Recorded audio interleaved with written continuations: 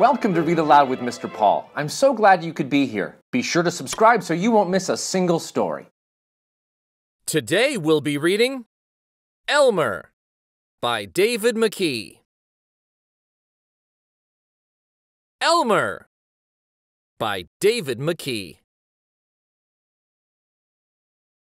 There was once a herd of elephants. Elephants young, elephants old, elephants tall and short, fat and thin. All were different, but all were happy, and almost all were the same color.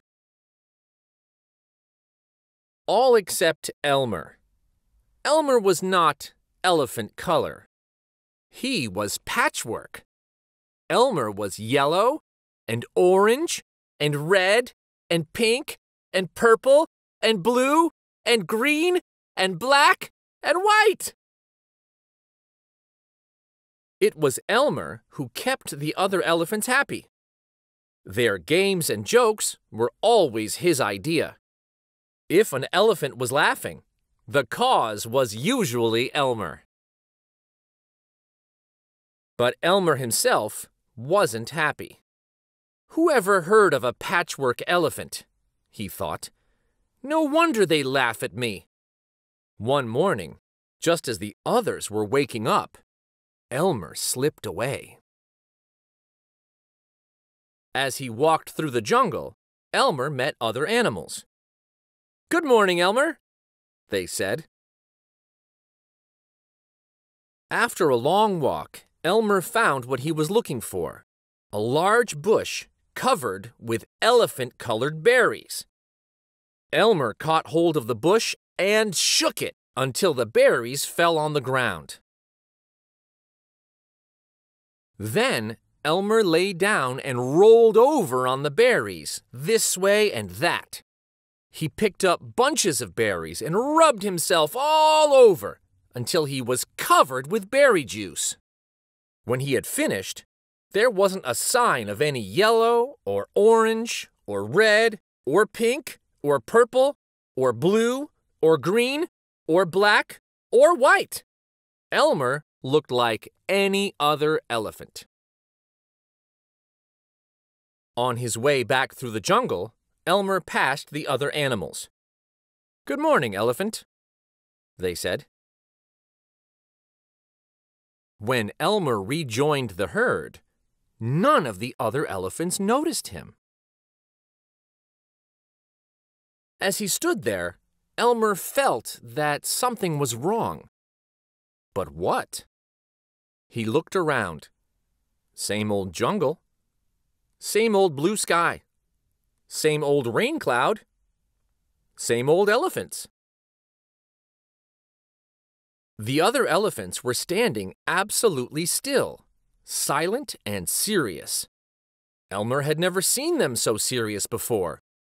It made him want to laugh. Finally, he could bear it no longer.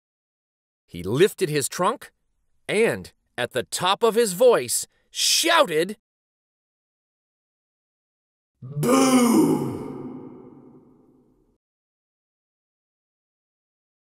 The other elephants jumped in surprise. Elmer was helpless with laughter.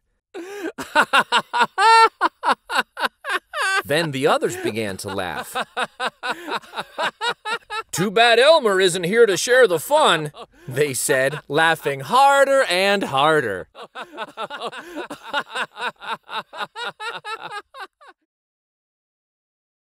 And then the rain cloud burst.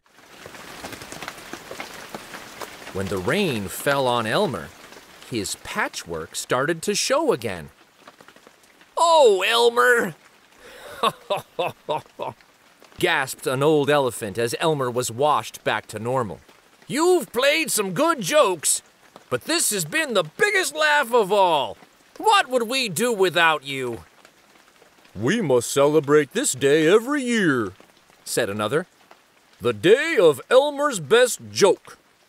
"All of us elephants will decorate ourselves in his honor," said a third. "And Elmer will decorate himself elephant color." And one day each year, the elephants color themselves yellow, or orange, or red, or pink, or purple, or blue, or green, or black, or white, and have a parade. If you happen to see an elephant in the Elmer's Day Parade who is ordinary elephant color, you will know it must be Elmer.